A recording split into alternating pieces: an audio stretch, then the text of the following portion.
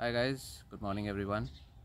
I have been on the vacation for last couple of days and I'll be back tomorrow, and that is the reason why I haven't been available in the group as well as in the social media. Now there is one message which I would like to share with all of you. I have been carrying my laptop and I was just scanning through few stocks and Nifty and Bank Nifty futures. I saw one thing, that in last couple of days the markets have gone up very fast. All right.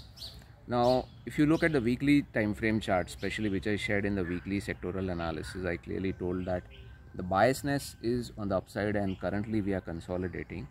So in case if this rally is going to continue, all right, the rally will be very fast and it will surprise everyone. Everyone will be surprised how come market can come out through a consolidation so fast and it can hit possibly new highs so fast. So this is one message I would like to share with you. Go through the weekly sectoral analysis once more. Go through the list of stocks which I have shared with all of you, and especially the banking stocks will be responsible probably for the markets to go up. And in private banking stocks, I had shared Axis Bank. This is one stock you should be tracking for positional as well as swing trades. And I'll be back by possibly day after tomorrow. Till then, trade well, trade wisely. Take care, guys.